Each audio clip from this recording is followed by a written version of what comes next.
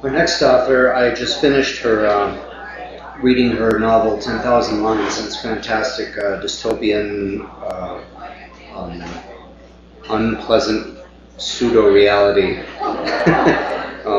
She is the author of 2 novels and a bilingual children's book, including her recent 10,000 Lines.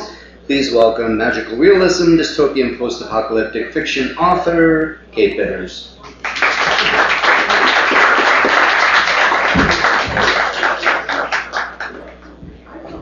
Well, I'm glad you liked the novel already, but though, yes, there is some unpleasantry in it.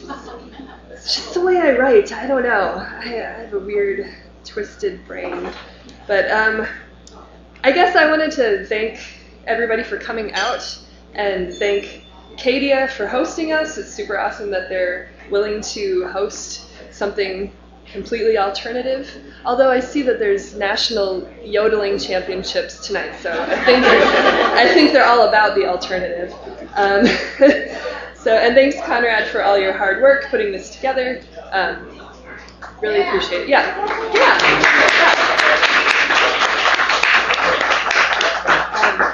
Up a little. All right.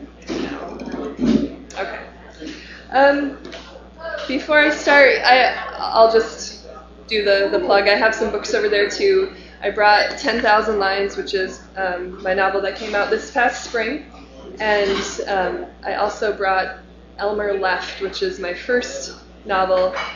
This is really a departure from that one. The first one was literary fiction about an old man who runs away from home. This is dystopian. It's about a worker bee type person who gains consciousness and kind of wakes up in the middle of an underground revolution. And I'm not going to really tell you any more than that. I'll just sort of leave it at that. And then for the freebie, it's nothing fantastic. It's a piece of paper, but what comes with it is my blog URL, and I'm going to be writing 52 stories in 52 weeks. I'm saying that, so now I have to do it. So if you want to pick up a little piece of paper, subscribe to the Bitter blog.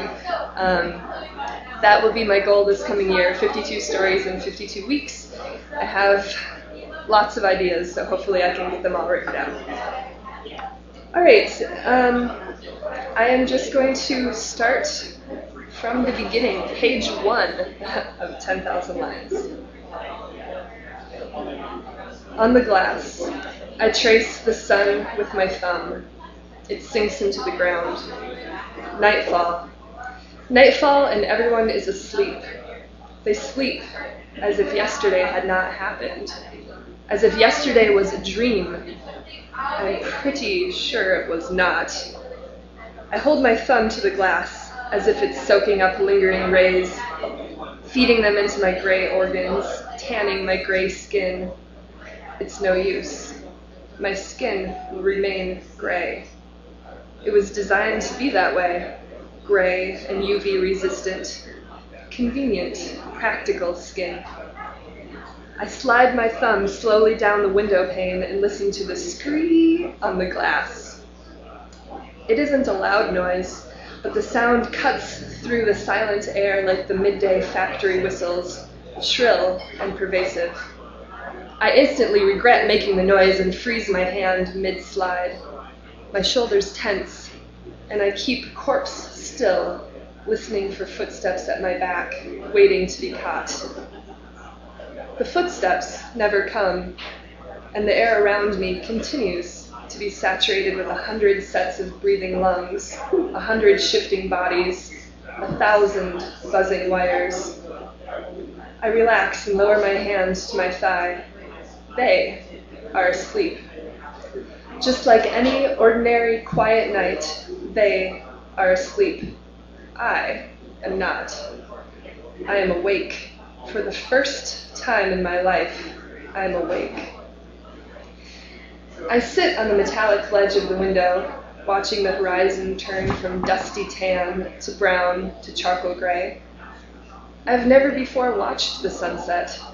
I've never had the chance or the interest. When it was bedtime, I went to bed. Everyone went to bed. We had to recharge, to rejuvenate our bodies for the next day's work.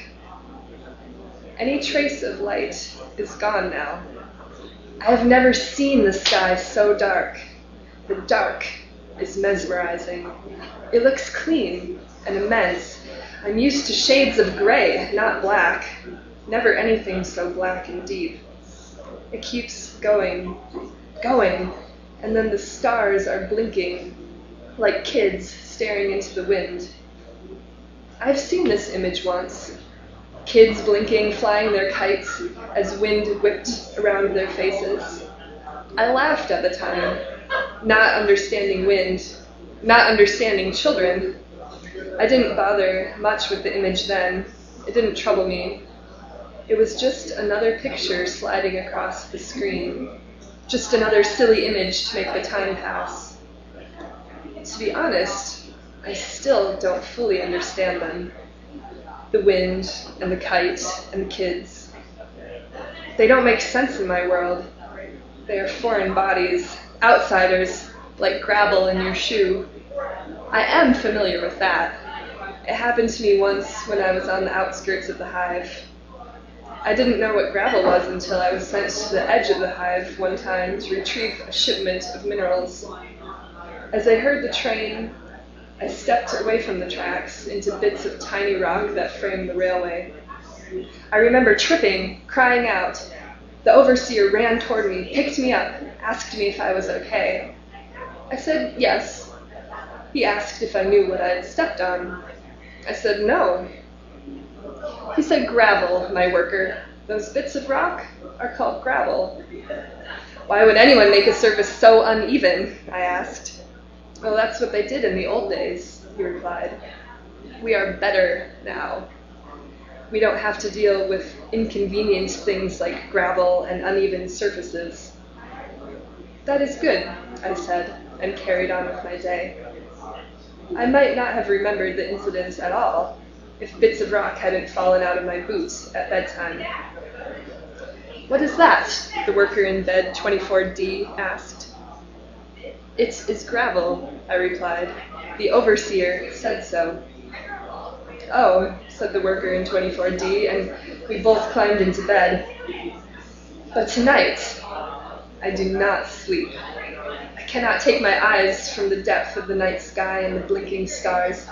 I cannot sleep because I am awake for the first time, aware of the stars and the dark, dark sky. I sit on the ledge for a long time, not sleeping, just watching and listening. The rhythm of the breathing bodies, the whir and chug of the recharge machines should lull me to sleep, but they do not. I can't think of sleeping when there's so much to see, so much to watch and listen to and absorb. In our hive, Hive 14, there is no light during the late hours. Nobody is awake, nobody walks down the streets. There is no need for light. No one would use it. But this night, the night of the blinking stars, I would have made good use of the light. I would have lit a path at my feet so I could walk down the level, winding roads of Hive 14 and wander past the loading docks and see the factory when it shut down for the night. Perhaps it looks the same as it does in the daytime, but if I saw it, I would know for sure. As I think of these things, the darkness and factory at night and the lack of light during the late hours, I begin to wonder why I didn't think of them before. And then I wonder why I was asleep before yesterday. Asleep in a sense. Clearly I was functioning with my eyelids open and my body vertical, but I was seeing nothing. And then yesterday happened, and everything changed. I will not go back to sleep again.